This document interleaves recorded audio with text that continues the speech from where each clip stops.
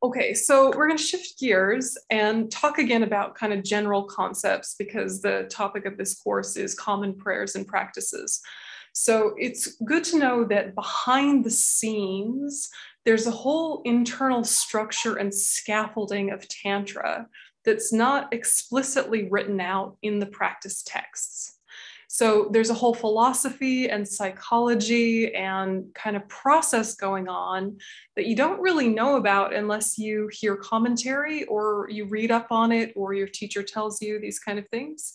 But I think even if you don't practice Tantra or you don't have a tantric empowerment, but you're doing Tantra in a beginner's way, it's useful to know some of the background scaffolding.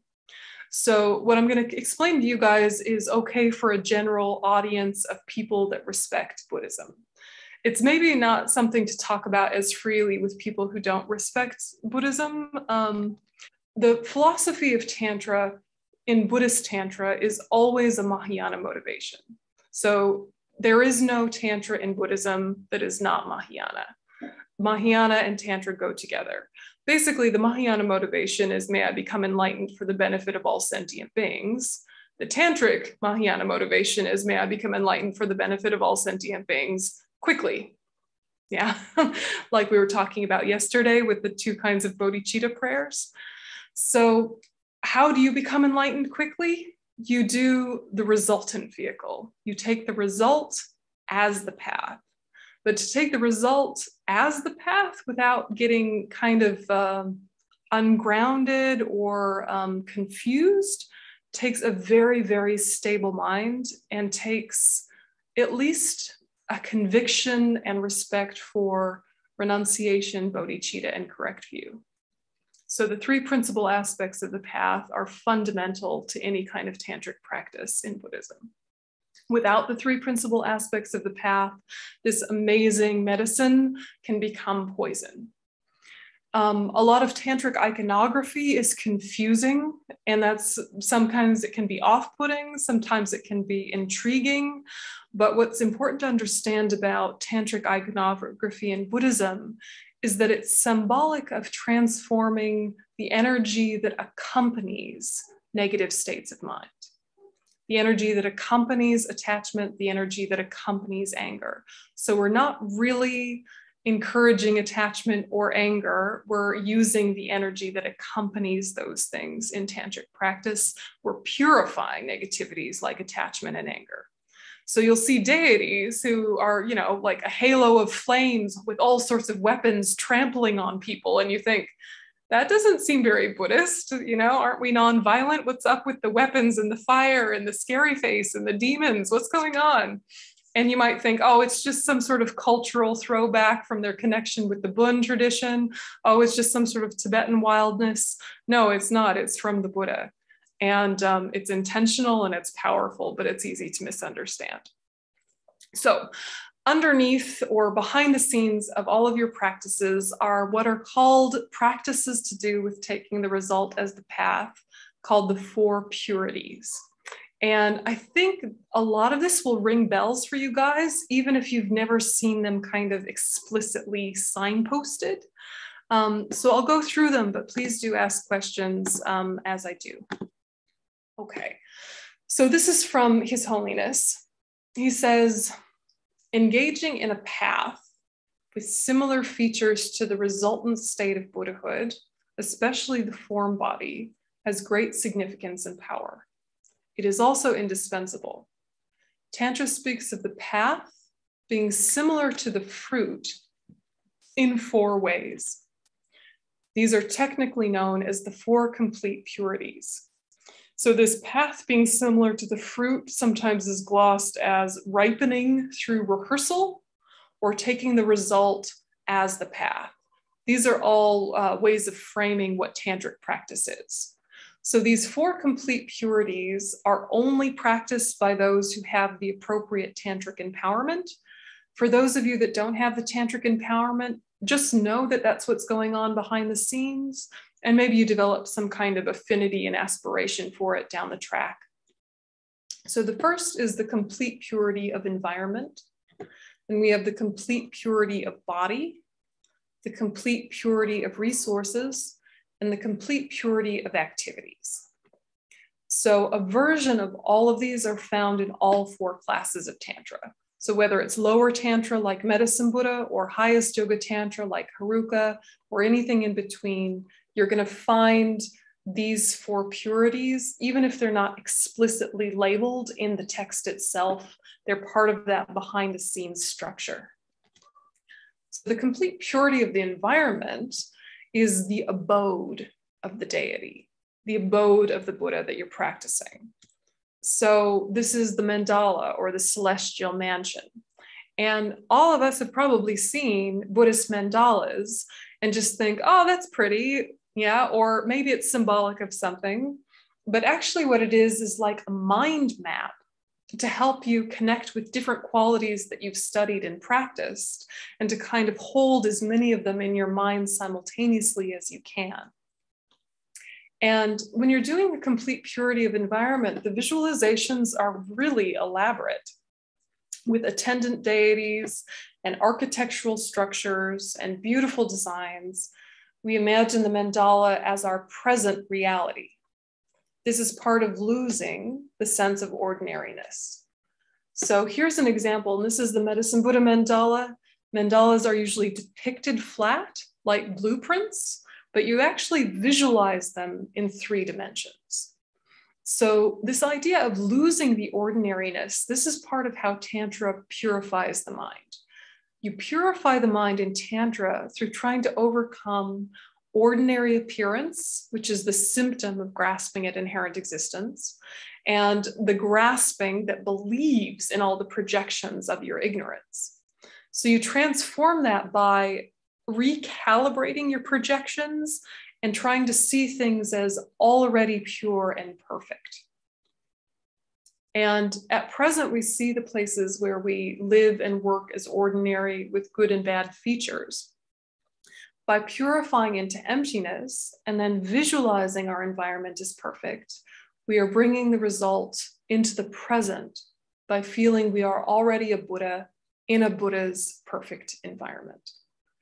So I'm guessing that already you can see what kind of pitfalls and dangers there would be. You know, if you start kind of going around like a cruisy surfer dude saying, oh, it's all good, it's all good, it's all perfect, it's fine, it's paradise. That is not what we're talking about. We're not talking about spiritual bypassing. We're not talking about some sort of rose-colored glasses, like sugary sweet plastic thinking.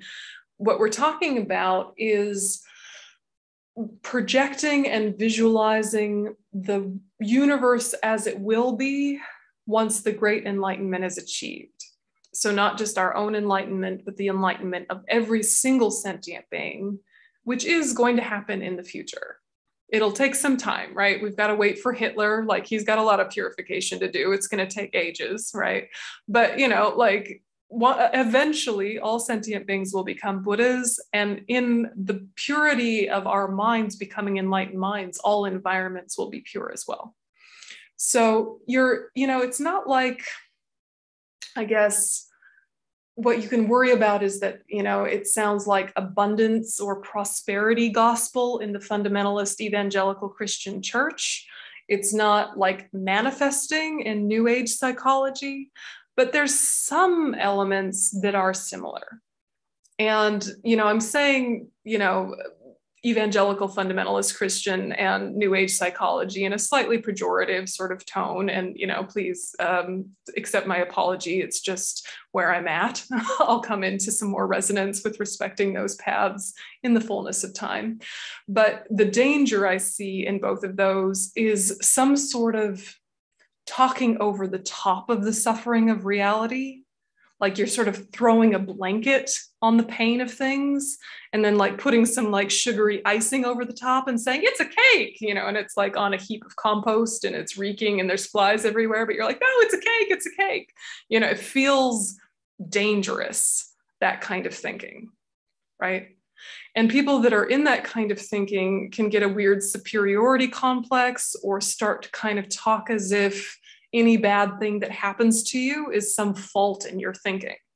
There is an element of truth to that and an element of too much, right? Like we can create conditions for our own ill health by stressing ourselves out. That's scientifically proven, right? You're too stressed, you're going to get sick. That's going to happen. But the cause of your sickness is karma created in the past. The condition is your current state of mind that ripened it. So if you hadn't had that current state of mind of constant stress and anger and angst, you wouldn't have watered that seed for sickness. But you didn't make that seed for sickness necessarily in this life, and you never deserve the pain you get. It's just a natural consequence. Cause and result. Karma is not fate, not destiny, not punishment, not reward. Okay, we know that. So when we're doing Tantra, what we're doing is living on this razor's edge of imagining and trying to believe the story of our imagination, while at the same time knowing it's not true in the conventional world. And it's a very delicate balance, and it takes a lot of kind of merit and thought and reasonableness and grounding, together with a very flexible mind that can kind of meet some magic. And you know, when you're practicing Tantra, it's a little clunky at first. It feels a little artificial. It feels weird to think, oh, everything's the mandala. I'm in the celestial mansion.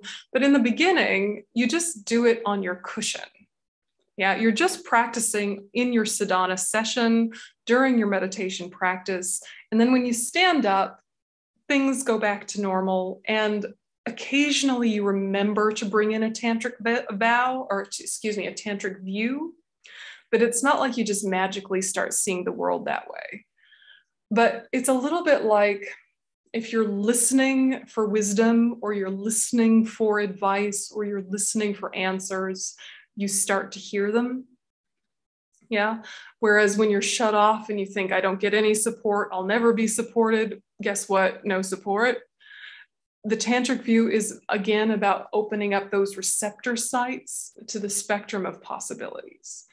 And the whole psychology relies on the fundamental premise that all things are empty of inherent existence because they dependently arise.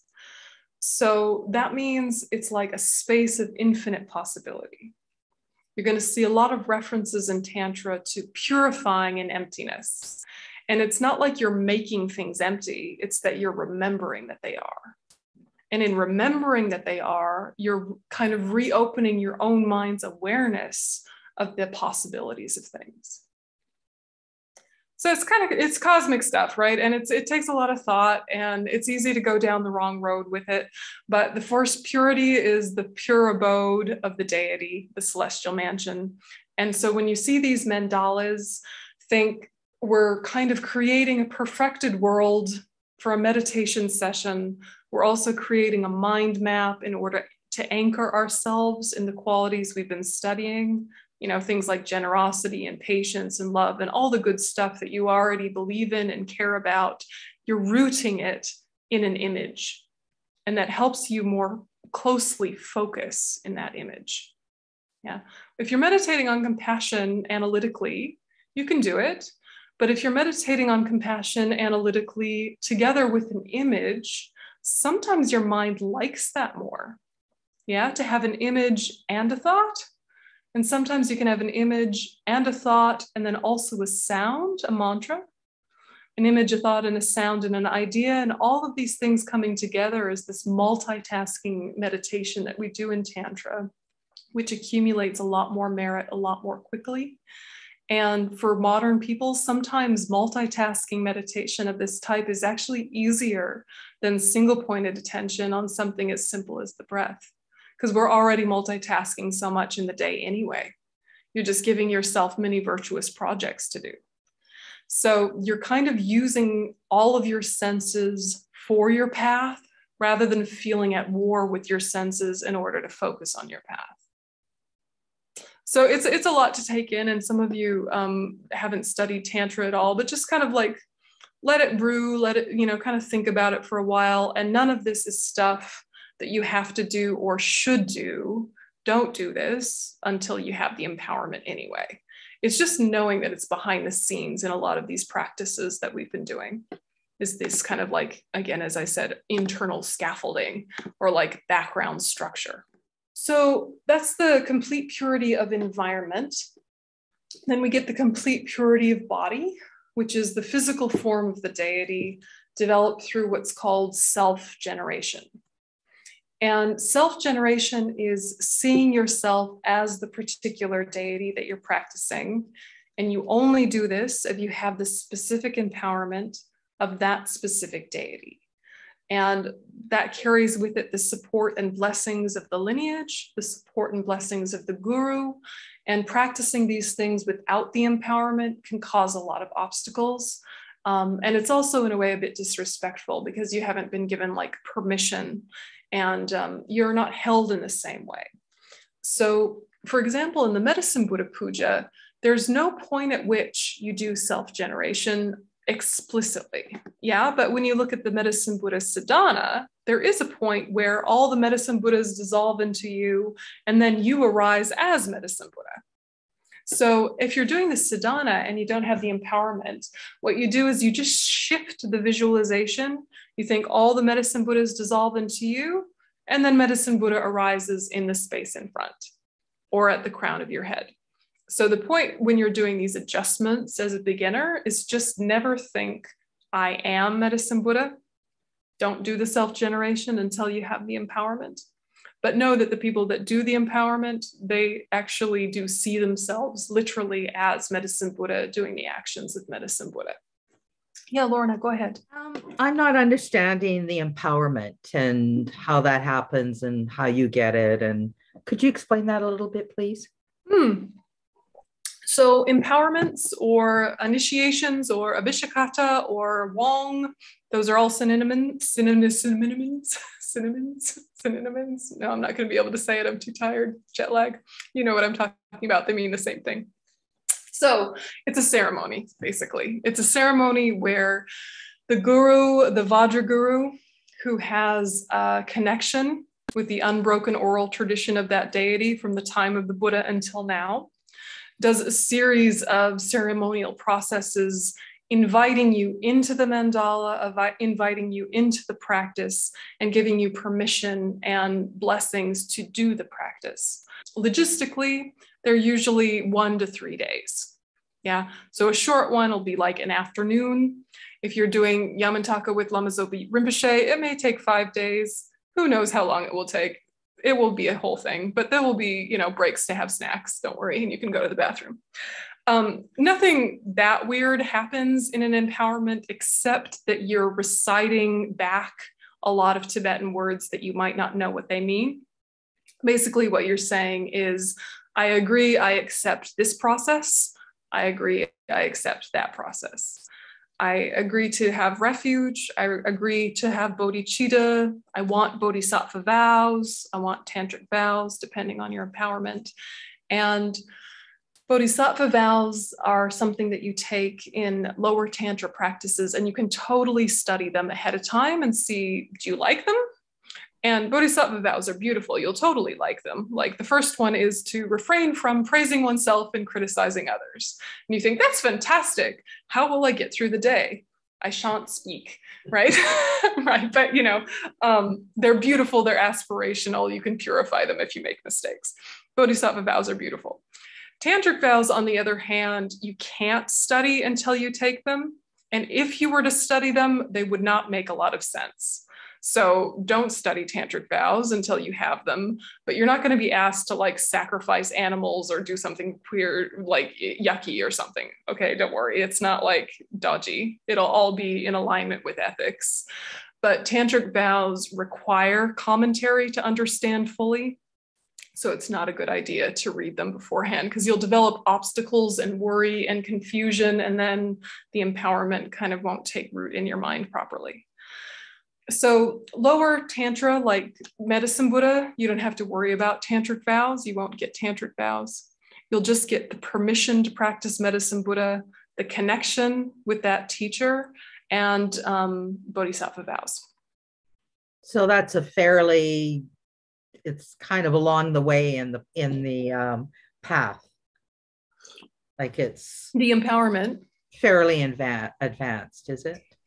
Well, it's Yes, it is, but only in the sense of, you don't have to feel like you have to be an amazing meditator yet. What you need is conviction and understanding and respect in the three principal aspects of the path. Ideally, you'd have a realization of the three principal aspects of the path. But for us nowadays, you understand renunciation, the determination to be free. You believe it's important. You understand bodhicitta, the mind of enlightenment. You think it's important. You understand the correct view of emptiness, that all things lack inherent existence because they dependently arise. And you know that it's important to remember that. Those three are the criteria for kind of getting ready for Tantra. And it goes without saying that you'd have Buddhist refuge. The big thing is the teacher. And whoever you take the empowerment from becomes your Vajra guru, who you're going to have a karmic connection with until the end of time.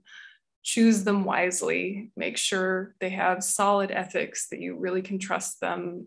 Don't rely on fame or name. Do your own checking. Lots of really amazing Vajra gurus out there, but also a lot of very dodgy ones. So got to be careful, sadly, degenerate age. Okay, great. Thank you so much. For practices like Green Tara, Medicine Buddha, Chenrezig, these are all tantric practices. They're all lower tantra practices. And you don't have to be a tantric practitioner to practice them in the introductory way. You just know that you're kind of building a relationship with the energies they embody. You're building a relationship with the Dharmakaya mind of all the Buddhas. And really, you're just tuning into what that practice emphasizes. So if you're doing Chenrezig, you're really tuning into compassionate wisdom. If you're doing Medicine Buddha, you're tuning into healing energy. Tara, action and protection. The things in the sadhana that don't make sense, or the things in the puja that don't make sense, some of them are easily revealed and are open information to anybody. Some of them you have to wait for the empowerment to get the full story. But the main thing is, don't see yourself as the deity until you have permission to see yourself as the deity, and the empowerment is that permission. Yeah. Yes. So anyway, empowerment's in a nutshell. All right. So the complete purity of body, you're training in de-identifying from your physical form a little bit here as well. Sometimes people get trapped in the form and they think, oh, how can I practice Medicine Buddha? I'm a woman, he's a man, don't get too ordinary, right? You're also not blue, What you're doing is shifting identification to something that is actually more real. The Buddha that you will become is more real than how you see yourself now. How you see yourself now is very much about your family of origin, your ethnicity, your gender, your socioeconomic status, your level of education, how funny you think you are, how smart you think you are, your traumas, your triumphs, all of this stuff of this life you kind of cobble together and call your personality and yourself is new, relatively speaking. This consciousness has existed from beginningless time. It's only had this name and form and history for however many decades. What you've had the whole time is your Buddha nature. This consciousness has always had Buddha potential. So what you're doing is identifying as your future self rather than your false self. Yeah, the false self is this facade that you identify with now, who is not you at all. This bag of bones, this series of facts, they live here, you function within them, but they are not you. If you were to pick any aspect of what you call your personality and unpack it a little bit, you'd realize it was learned, it was conditioned, it was experientially created, and none of it came from you, all by yourself. Yeah. Tricky, but true. Tricky, but true. So, that can make you feel kind of lost in where am I, who am I? But your consciousness exists, has existed, will exist, and it's always been empty of inherent existence, which is very good news. because that means it can transform into a Buddha's mind. Yeah. So by identifying as the Buddha you will become, you can say the Buddha I will become will be Medicine Buddha, who is blue in color and looks like this, but you're not getting trapped in the form of it. You're just thinking of the perfected version of your own mind, kind of creating these kinds of forms. So the complete purity of body is the second one. This is what's called deity yoga, seeing yourself as the deity, seeing the environment as the abode of the deity. Deity yoga reinforces the entire path. So for example, practicing calm abiding or shine shamatha with a Buddha's body is helpful, as it accustoms you to the meritorious appearance of a Buddha body. So you're doing two things at once. You're multitasking so much in Tantra. You're developing calm abiding by having a steady mind on the image of yourself as the Buddha, but then you're also accumulating virtue by meditating on a virtuous image. So then in deity yoga, a single moment of consciousness apprehends the divine form of a deity while at the same time being clearly aware of its empty nature. So in this case, both meditation on the deity and an apprehension of emptiness coexist in complete form within a single cognitive moment. Such a moment of consciousness, therefore, contains both of the two factors of method and wisdom. So you're, in the sutra path, you're accumulating the accumulation of merit or method by loving kindness, compassion, all that accessible, beautiful stuff. And then as a separate project, you're developing the wisdom realizing emptiness.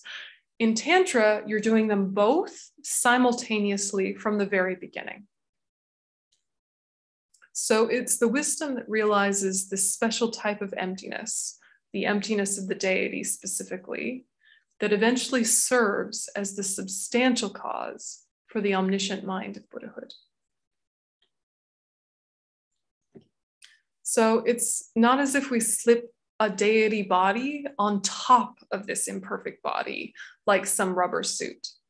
We actually feel that we are the deity and that our body is the divine body of the deity. With this level of identification with the deity, we have the power to completely purify our sense of ordinariness. Whereas where the Sutra Yana chips away at our delusions, here we blast them into non-existence with the power of our pure visualizations. So in the beginning stages, one just imitates and imagines, but there are actually people who can maintain deity yoga continuously. In all activities, they are, to their own mind, appearing as the deity. So that's the complete purity of the body. Do you have any questions about the environment and the body so far? Is it interesting background knowledge, or are you getting lost and frustrated? Anybody lost and frustrated? It's okay if you are. No, all good. Okay. All right. So more background scaffolding, and this will come in handy if you keep practicing these practices. You might come back to it and go, oh, so we're planting seeds. Now we've got the complete purity of resources. And this ties into a number of rituals in Tibetan Buddhism and is an important thing to understand. So this is the divine objects and enjoyments of the deity. In Vajrayana practice, we, as the deity, make offerings of flowers, incense, light, and so forth to the deity. So what we're doing here is thinking about resources differently. Right now, when you think about like the things in your fridge that you're excited about, right? There's things in your fridge you don't care about, but there's things in your fridge you're a little excited about, right? There's like a chocolate mousse in the back there you're hanging out for, or something, yummy yogurt or something, right? If you're thinking about your resources that you have attachment towards, just by imagining them, can you conjure up like a tiny bit of like anticipation bliss? Like if you think of your favorite food and it being just over there, can part of you already have the happiness of that food prior to eating it? Sort of like an imaginative way. right? You can anticipate the deliciousness, yeah? And what you're doing is you're taking the sort of bliss of the anticipation of the deliciousness and then taking away your attachment, your craving, your miserliness, but keeping the anticipatory bliss. Yeah. And what you're saying is that that wonderful resource, that wonderful bliss, I'm offering to the guru deity, not because they want or need it, but in order to get rid of my attachment to it. And then as a result, it's going to come back to me anyway. I'll get to enjoy it anyway. And then that bliss kind of resolves itself, but without all of the afflictions. So we're going to do Guru Puja Sog in a couple of weeks. But some of you have seen Lama Chupa, Guru Puja Sog, where there's all sorts of smells and bells and chanting and delicious things all over the altar. And some of those things are like totally junk food, you know, like chips and chocolate. And like you think, Buddhists, like, shouldn't we have like a vegan casserole or something? Like, why do we have these like junk food things on the altar? And it's because there are things that trigger craving. There's no sense in trying to use something that doesn't trigger craving to get over craving. You need to have things that will trigger craving in order to start working with them in this way. And then what happens? You offer them during the puja, right? You offer them with a whole bunch of verses to a whole bunch of divine beings. And then later, everybody gets them, right? Bags of delicious things wind up in your lap and you go, hooray, right? Or, oh no, my diet's blown. But, you know, like they come back to you. So this is the sort of psychology that we're looking at with the purity of resources, where you create beautiful things, you have very elaborate altars of delicious things, and you imagine how wonderful they are, offering how wonderful they are, and then they come back to you. And this creates the cause for pure resources in the future. Yeah, it's an interesting psychology to start playing with. So it's taking the same old offering practice that you do in the sutra tradition and just elevating it. So these are ordinary objects, but we do not offer ordinary objects to the deity. What we do is we see these offering objects as divine objects, and the action of offering as a divine action. So this is kind of the common setup that you see on the altar, these water bowls. And what you basically have is water for washing, water for drinking, flowers, incense, light, perfume, food, and music. And these are the traditional things in ancient India that you would offer a VIP coming to your house. Right? If a fancy person was coming to your house, you would wash their feet, you would give them a drink, you would put flower garlands over them, you'd wave incense around to kind of get rid of the toilet smell, right? You'd light all the candles, you'd sort of offer them perfume to their chest, you'd give them a feast of food, and you'd play beautiful music. So these are like the sensory enjoyments that you offer, the best of the best of the best, in celebration and in invitation. And from our perspective, then we think, who is the best guest to our house? The Buddhas and Bodhisattvas. So we offer them all these things, but also we think that we are coming together with the Buddhas and Bodhisattvas and identifying with them and as them. So we partake in this celebration as well, all the time remembering it's empty of inherent existence, so as not to fall into the desirous attachment kind of vortex that we normally do with enjoyment objects. So in practices, you'll see this sort of thing. This is from the Long Medicine Buddha Sadhana, these kind of offering garland verses. It says the first line, Om Sawatatagata Sapariwari Agyam Puja Mega Samucha Sparana Samayash Yehum. And you think, what? And what it is one by one going through those offerings. So one by one, you can see there's the Agyam, Padyam, Pupe, Dupe, Aloke, Gande, Nude, Shapta that you looked at before in this one. Yeah, Agyam, Padyam, Pupe. So they're embedded within these garland verses, which basically say, to you, Guru Medicine Buddha, I offer water for washing, please accept it. To you, Guru Medicine Buddha, I offer water for drinking, please accept it, etc. So this is where you'll see the offerings actually being made within practice manuals. And the offering garland's going to adjust to suit whatever deity you're practicing, but that's what's going on there. These guys are getting offered. Okay. So then when they are visualized and offered with a strong sense of emptiness and hopefully a strong bodhicitta motivation, they become incredibly potent. Also, the resources we use while we're doing Vajrayana practice are transformed into pure substances.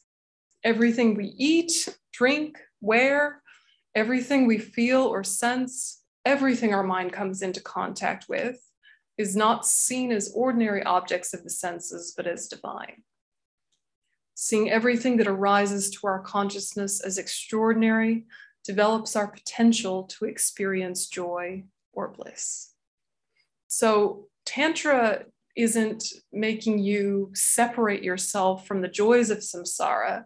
It's using the joys of samsara to even fuel your practice, and you become even more kind of happy and feelings of abundance and bliss, but you're getting rid of all of your attachment to it by continuously remembering emptiness. So for this resources section, this is where you will hear the Om Ah Hum syllables recited, like before meals or as one fills the offering bowls. We practice thinking that the substances are purified by remembering emptiness, transformed into pure substances, and increased into an ocean of uncontaminated nectar.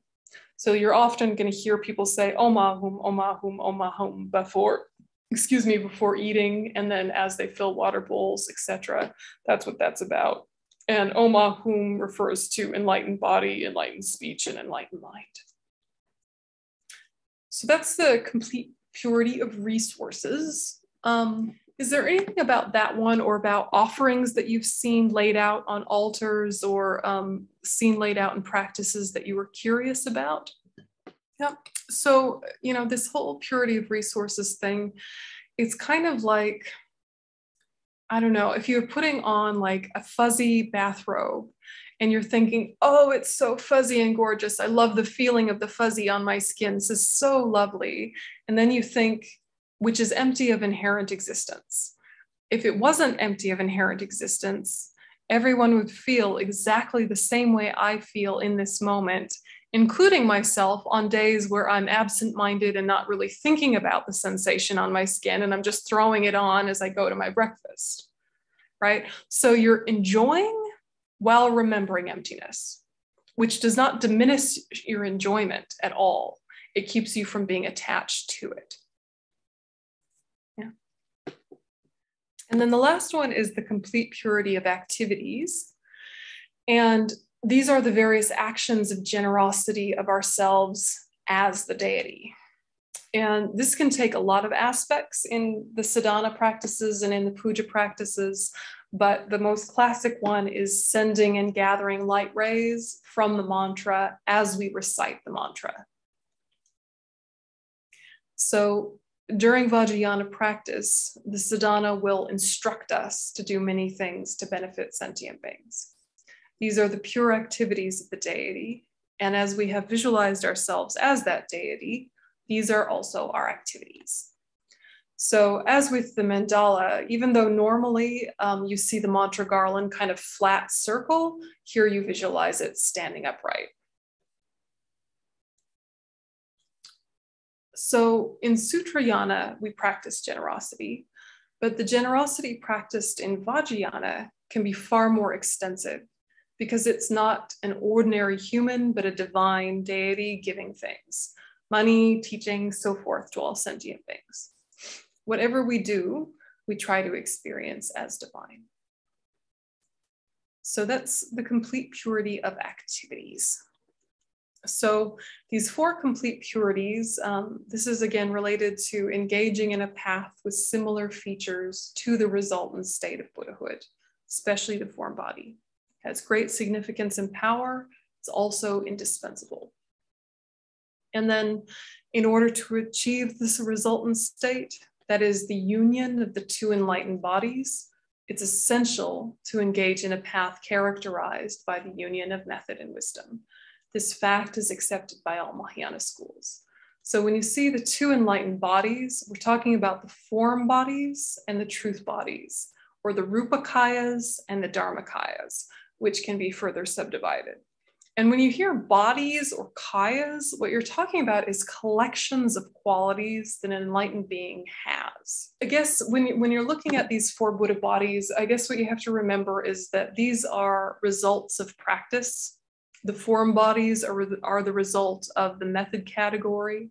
The wisdom bodies are the result of wisdom practices and wisdom accumulations. And we need these kind of collections of qualities, or these bodies of qualities, in order to benefit ourselves and in order to benefit others. So we practice deity yoga. Deity yoga is the practice of the four complete purities.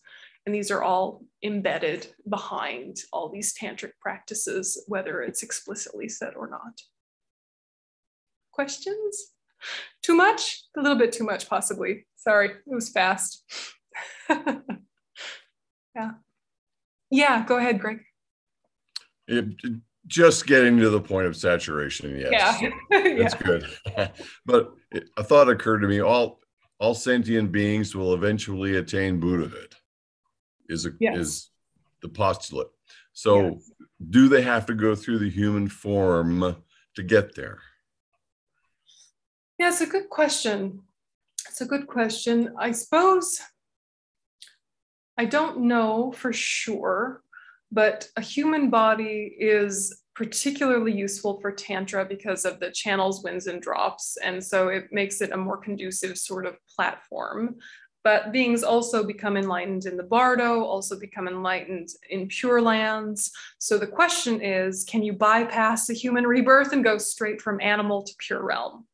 And theoretically, I would think yes, but they would have had to have created the cause for that in some form that they were in. So I think the answer would be possibly, but we'd have to check with the Lama. Yeah, like for example, I mean, there's Nagas who are very sentient, who study really well, who practice really well, you know, who are just not human beings, but they're, you know, perfectly capable. The question is, do they have access to the same teachings? Maybe. Yeah. So I'm not sure. Yeah. I was just thinking, a story came to mind that could be written about this. If they all had to go through human beings, then what happens when there are just a few left? Yeah, right. What's it like then? That's all. Yeah. Yeah, absolutely. And I guess, you know, now we're getting into the wild and woolly esoteric version of Buddhism, but know that we don't think Earth is the only planet with life. Yeah, there's 4 planets for sure that have life that we talk about, and they're talked about in the Mandala offering even. They're called continents, but really they're planets with life. So fun fact. And we're not like trapped on the planet we were born on. You know, when we die, we might be reborn on a different one. But that's getting into like wild alien Buddhist conversations. And, you know, it's a little far out. Well, I like to go there. Yeah, right? Like, why not? Why not? The Abhidharma Kosha is wild. All sorts of stuff like that. Yeah. So anyway, aliens. So if we run out of people, we'll just be aliens. It's fine. They have Buddha nature too. Right. Yeah. Other thoughts? What's coming up for you guys as we talk about these 4 purities? Any kind of like insights and connections, or worries or confusions? I might need to kind of process for a while. Yeah, Skylar, go ahead. Thinking about these purities, I have social anxiety. I got to a point where I got over it. COVID happened. And yes, I was right back to square one. They called me back to the office. Oh my gosh, it was hell. Literally. I've been working with it. I've been trying to do all of this different stuff. And I'm trying to like re-arise as that person that I was before COVID. Yeah. Trying to think about, you know, the tantric stuff, but I'm also trying to do as like, and maybe it's like a little bit of spiritual bypassing, but I'm almost like, you know, I was fine in my spiritual solitary retreat. And these gods came and asked me to manifest in the city to teach the people, right? And I'm like, I'm telling my boss, no, I don't want to go. I can't teach them. They are so deluded. No. And I manifest in the office. And even though from my side, I'm like, I don't want to be here. I hate it. I'm in hell.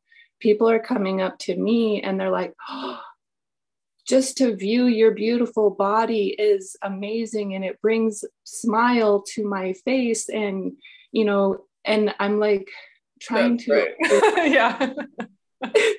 and it's like, okay, where does the delusion start and where does it stop? You know, it's like my anxiety was overlaying this, like everybody's out to kill me. My Buddhist teaching is overlaying this, everybody wants to help me. So it does get really tricky how it's like marrying the two and like knowing that, you know, there's the potential that they could hurt me, but there's also the potential that they could help me immensely and I could help them. The question becomes, what is going to move your mind towards enlightenment? Because at our level, we can't know, are these ordinary beings with delusions, or are they Buddhas pretending to be ordinary beings with delusions, and in order for us to practice in a certain way and to get over things like our social anxiety? Like, sometimes it's helpful for me to think I'm the last sentient being left and everyone else is a Buddha collaborating, trying to get me to wake up. Because it could be the case, right? Like, it could be that all of you are Buddhas trying to get me to teach this class, so I'll teach myself it again and eventually integrate it, right? Who can say, right? And, you know, who can say? Who can say? But the question becomes, what is the most useful framework for you to operate within and know that you can't know? Yeah, and to just kind of like fall into the freedom of whether they're ordinary suffering sentient beings or whether they're Buddhas manifesting in a way to teach me. At the end of the day, all suffering and all happiness can be fuel for my path or not. I get to decide. No one is sending me a lesson. I'm choosing to see things as a lesson. You know? Like it's somehow being empowered enough to feel like you're in charge of your own path at a pace and at a speed that's, you know, useful to you, that's not pushing it too hard. So you're able to say, you know, today I need to work from home. Today I can work in the workplace, knowing your levels of ability, you know, and not feeling ashamed of yourself, not over-identifying with your afflictions, just knowing where you are on any given day. Today, do I have the wherewithal to cope with all of the countless appearances of my samsaric mind? Or not? And if not, okay, that's all right. I've got a computer. You know, it's just that delicate dance of realizing that we're different day to day to day, and our capabilities shift and adjust. And part of the anxiety, I think, is over-identification with who we are at our best. We often think of ourselves in our best version on the best day when everything's gone well and we've had a perfect night's sleep and our digestion's operating fine and our hormones are perfectly settled and everyone's being nice to us. And that one day when we were this like benevolent, funny, charismatic, intelligent helper of sentient beings, and we think, that is me. Why don't I ever live up to that? When in fact, that was just a really good day. That's not how you are normally. Who you are normally is completely fine. It's just that you have this expectation of living up to you at your best. So you're going to be constantly disappointed. You know, so yeah. Being in lockdown, I was always at my best, you know, and yeah, right. I am me, and I would, you know, do my little fit that they wouldn't see, and then I'd calm down and I am them. So it's like I was always at my best. And now, yeah, it's like I'm out there like, you know, almost like an actress improvising now. Like I'm doing this improv now. I'm not going off of script. I'm not, yeah. It's the balance between being self-aware but not self-conscious. Yeah. Self-aware, you can have such a sense of humor about your own stuff and not be self-deprecating in a way that's unkind to yourself. You're just acknowledging, my goodness, my afflictions are absurd. Yep, they are. That doesn't mean I'm bad. They're hilarious. I'm full of hypocrisy and absurdity. Oh, well, people may see it. Oh, well, right? Like there's a freedom in not identifying with your mess while still taking responsibility for it. And our society sort of says you have to take responsibility and identify with it. And so then life is so painful. But all of our stuff, we came by it honest, right? Did your mother ever tell you that, right? She came by it honest, right? They're a bit of a jerk, but he came by it honest, right? Like everyone makes sense given their context. So, you know, you just kind of give yourself a bit of a break. And remembering emptiness can free up that kind of realm of possibility to kind of move into a more tantric space of inviting the divine from people as well. It's like if you're looking for their delusions and you're looking for their suffering, you will see their delusions and suffering. But if you're looking for their wisdom and you're looking for their kindness, it kind of invites it to the forefront if they're in the mood for it, without pressure or expectations, you know? But it can really have an interesting effect if you start listening for different things and watching for different things and having that self-awareness that's not self-conscious, because self-consciousness is just over-identification. Yeah. But yeah, best of luck with it. Oh, thank you, Venerable Yönten. I think you answered part of it just now. My question was, what are the words that describe the greatest obstacles to moving into this tantric kind of emptiness, you know, attachment, self-consciousness? You just said that when you said attachment. You know, what are the afflictions that are most, is it all of them, or are there particular afflictions to that sort of a mind shift? Well, the technical framing is that Tantra helps us overcome ordinary appearance and grasping.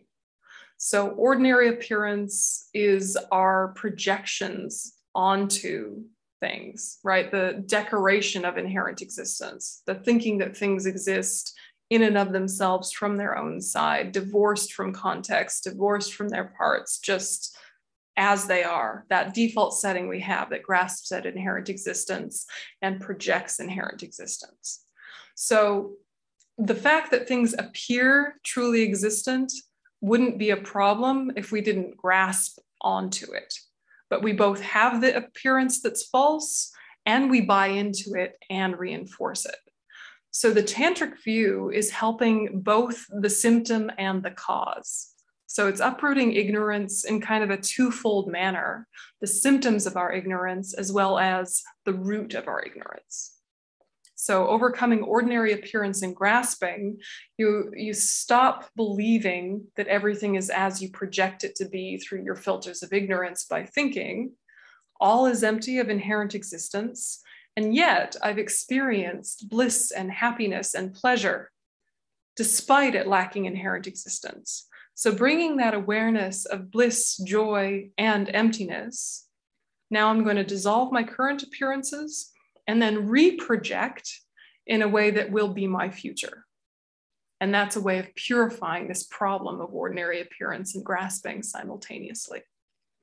So it only works if you project an appearance of the four complete purities, right? Abode and body and resources and activity while remembering emptiness. Because if you don't remember emptiness, you can get too literal and get kind of weird, right? And I've seen it happen, right? But anyway, ordinary appearance and grasping are what are overcome by the tantric view. So that's why it's dangerous, is it can get, yeah. Yeah, it can get weird. Yeah. Okay, thank you. Yeah. Yeah. So renunciation and bodhicitta will help keep you from the weird, but remembering emptiness is always your fail-safe. Yep. Yeah. Yeah. Diane, did you have one? Yeah, thank you. sometimes when you're at teachings or so, you kind of end up being at a Janang, like it just kind of, everything all of a sudden comes together. You walked into it. Yeah. It's not like it's super explained. So I'm just curious, like the 4 purities that you've been talking about, I mean, those things we'd still be working towards if we had taken them. Yeah. Janang, what Diane's talking about is one of these subsequent permissions that lamas will sometimes give. It's called a Janang, and Wang means empowerment. Janang means subsequent empowerment. Basically, it's about a 2 to 5 hour ceremony to permission to practice one of the deities. And what can happen is that you just hear the lamas giving a green Taura Janang or Janang, right? Janang. And you just rock up, and now people are chanting and bowing and taking sips of saffron water, and various implements are being bonked on your head, and you're repeating after the teacher, and you're like, evidently, I've taken the green Taura Janang. Evidently, I was there, I guess, right? And often the first time you do these kind of empowerments, you're a little bewildered and a little kind of out to sea, and and you just happen to be at the right place at the right time. And what you do is then you think, well, if it's a practice I want to practice, I can always take the empowerment again, deeper, more committed, more focused now that I've seen it. And you were at the Janang, and if you thought at any point, I would like this Janang, if you thought that at any point during the ceremony, I would like this, then you have it. If you were in the room and the ceremony happened and the whole time you were thinking, what? I don't know if I want to be here. I don't know what on earth's going on. I feel very uncomfortable. Or this is an interesting spectacle that I'm going to watch as an observer.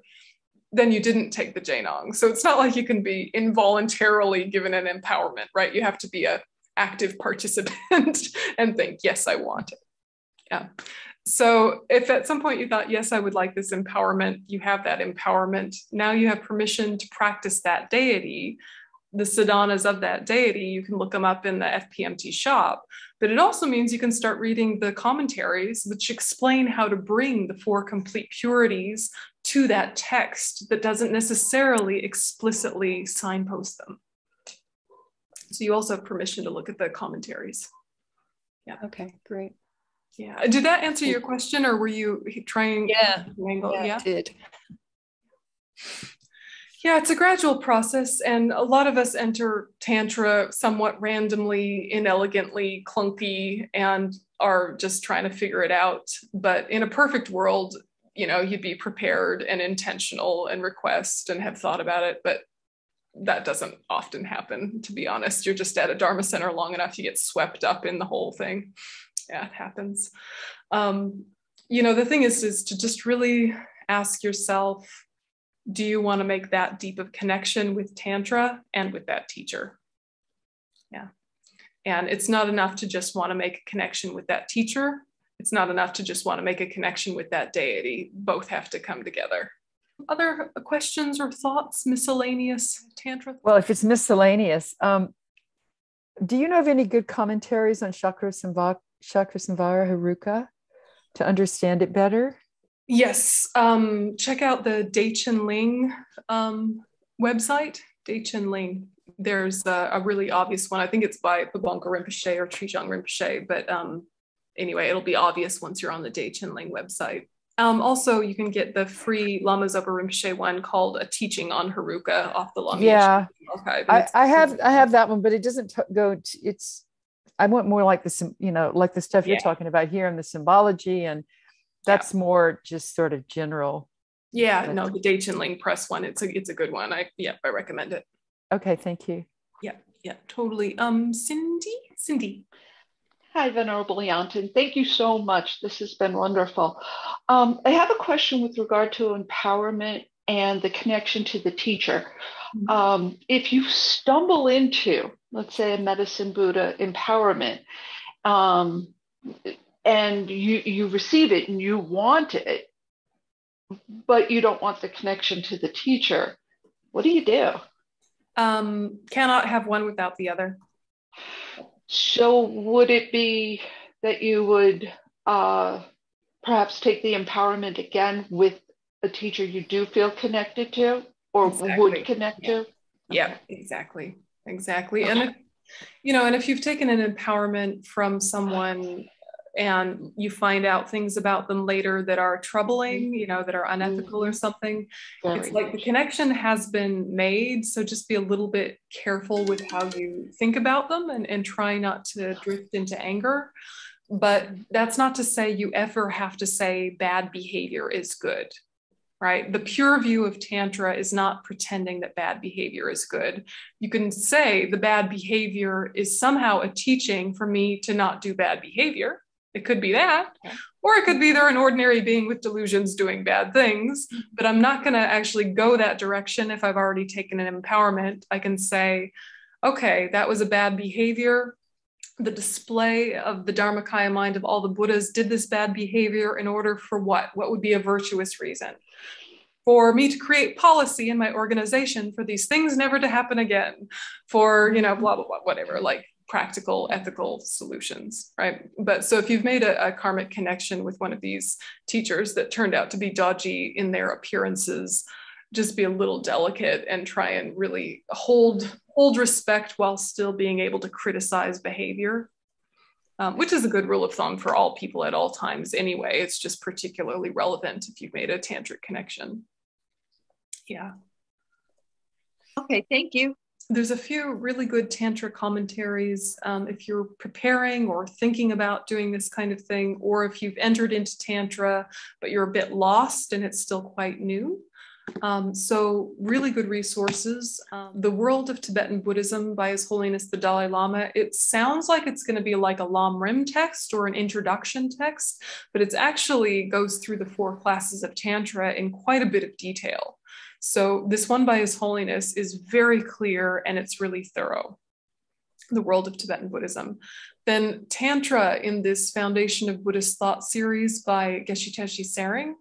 This one is fairly technical and it has some things that maybe are good to wait until you have empowerment to actually read, like the Highest Yoga Tantra section, maybe wait to read until you have Highest Yoga Tantra.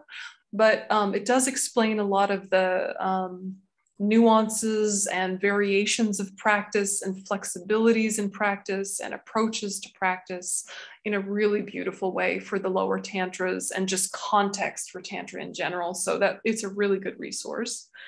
And then we have this Handbook of Tibetan Buddhist Symbols, I think I mentioned earlier in the class, by Robert Beer. And this one goes through like the hand implements and the mudras and various things that you see in tantric iconography. It'll talk about kind of the thought behind them, as well as like the history of why that came to represent that. Now, the one that is the classic is Introduction to Tantra by Lama Yeshe. And it's one of those texts which is found in almost all FPMT centers because it's so rich and so experiential. So this one is not technical. It's very direct and it's very much understanding the tantric psychology. So I really recommend all 4 of those texts if you're curious about looking into Tantra a bit more. And of course there are more, but those are some 4. And the next weekend that we do together, we're going to look at Tara Puja and Tara in general, and a little bit about preliminary practices like Jorchu and things like that. And I'm also open to suggestions if there's things, prayers and practices that you've seen in Tibetan Buddhist centers that you're curious about. I can make a point to talk about them. So can you think of anything on the top of your head that you've been really curious to learn more about that you've seen at Dharma centers? The final weekend we'll be doing Lama Chopa. I'd like to learn a little bit more about fire puja. Fire pujas, yeah, sure. Sure, absolutely. Yeah, that's really interesting stuff to go into. I will make a mental note. Anything else on the list, Amanda? I wouldn't mind finding out if I wanted to make like a little stupa on my property for circumambulation. What would be involved in that? Yeah, okay. Yeah, holy objects. Yep, holy object making. Okay. Yep, those are good ones. We can go through the 21 Taras or not. You know, there's also plenty of books where you can look at them one by one, and I can, free resources on Lama Yeshe Wisdom Archive, or we can go through them in class, or if you want to learn about sort of specific ones for anything in particular, we'll just kind of, we can play that by ear, or if there's suggestions. Yeah, Lorna, go ahead. Yeah, I'd appreciate going through them because I've started practicing them and I'd like to understand them better. Okie doke. Yeah, sure. 21 Taras, go. All right. I think we can call it a day. So let's go ahead and dedicate. May the supreme jewel bodhicitta that is not arisen, arise and grow. And may that which has arisen not diminish, but increase more and more. May the precious view of emptiness that is not arisen, arise and grow. And may that which has arisen not diminish, but increase more and more. And then the long life prayers, the wish granting, wish fulfilling jewel, source of every single benefit and happiness in this world, the incomparably kind Supreme Tenzin Gyatso, may you have a long life and all your holy wishes be spontaneously fulfilled.